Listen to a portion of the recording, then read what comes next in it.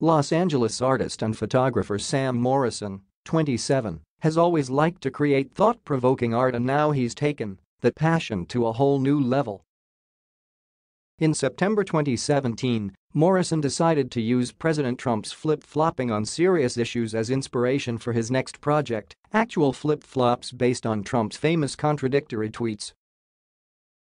Read on and take a look below for the process and images of final products. Morrison began in high school, where he made secret compartment silkscreen shirts, but he has evolved since then and has relied on a newer digital medium for most of his projects in recent years, until he had the idea to make the brilliant presidential flip-flops.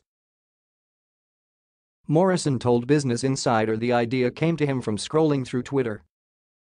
Take a scroll through Donald Trump's 40,000 tweets and you're sure to catch some contradicting opinions. I wanted to highlight this hypocrisy. Morrison said that although the flip-flops, which retailed for around $30 a pair, sold out to customers all over the US in under a month, this was a one-time venture because of the time and effort it took to create such a project. He donated 10% of every purchase to the American Civil Liberties Union.